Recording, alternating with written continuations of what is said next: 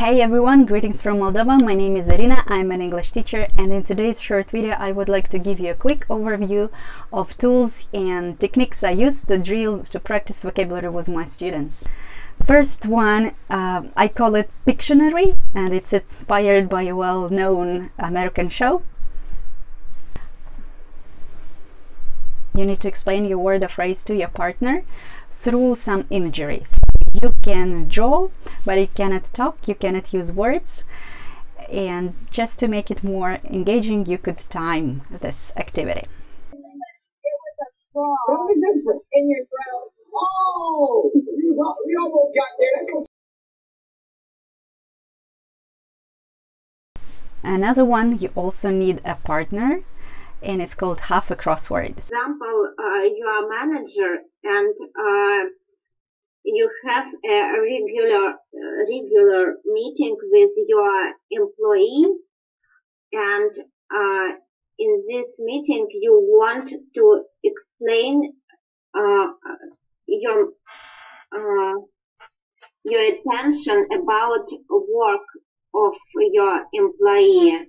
You want to mention some plus and some weak of your employee. Pluses and minuses, good sides and weak sides.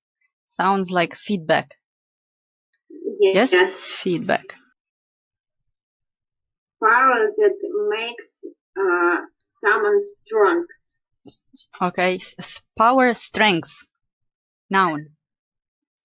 Strength. Do you know how to say weak is an adjective? What would be the noun? Weakness. Yes, so weakness and strength. Students have to complete a crossword by working with a partner. They take it in turns to explain their words. And for the teacher to create it, it's very easy. Introduce your word, press enter, the word is added to the word list. You can preview and print it in PDF format. If you work online, you can just make a screenshot and share it with your students. Download here and see the completed version.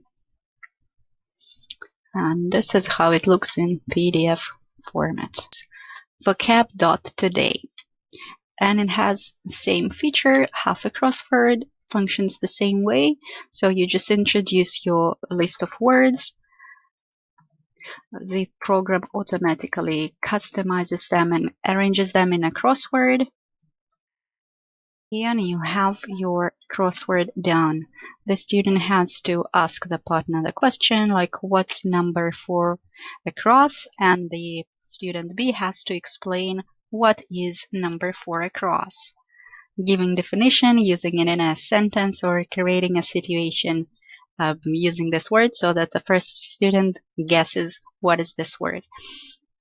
Engaging and interactive. And if you're interested in such kind of activities, you can also check the website and see what other things you can do with your students online in no time. The second variant to practice and revise vocabulary or use them in a meaningful context would be picture story. You can go to Google and type Bitstrap, and you will get a range of interesting stories in pictures. So you provide the picture to your student. They have a list of words that they want to practice, and the task is to use at least, so specify how many words you would like the student to use in the story, at least 5 words from the list to describe what is happening in the picture.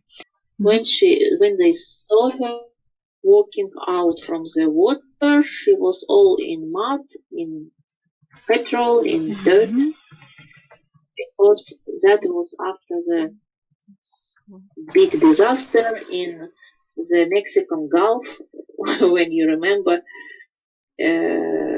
British petroleum oil spill.